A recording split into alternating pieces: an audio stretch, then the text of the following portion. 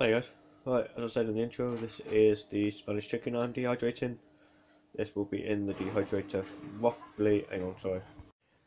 Hiya guys, I'm back again, sorry about that. In the intro, as I was saying, that this is the Spanish chicken I'm dehydrating. As you can see it with the peppers, the tomato, the chicken, the rice,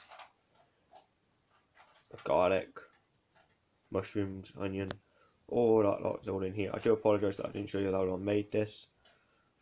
Maybe one day I may show you. I will be sticking this on 55, oh no, 60, sorry. I will be sticking this on 60 and I will be sticking it on now in front of you. There's the lid on. There's it on at 60, as I said. So yeah, and I'll bring you back after it's dehydrated. I have no idea how long this will take. It is now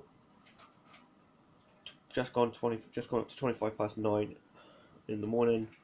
So yeah, thank you very much. We'll see you in a bit. Bye bye. Welcome back guys. As you can see, this is the actual Spanish chicken all dehydrated now.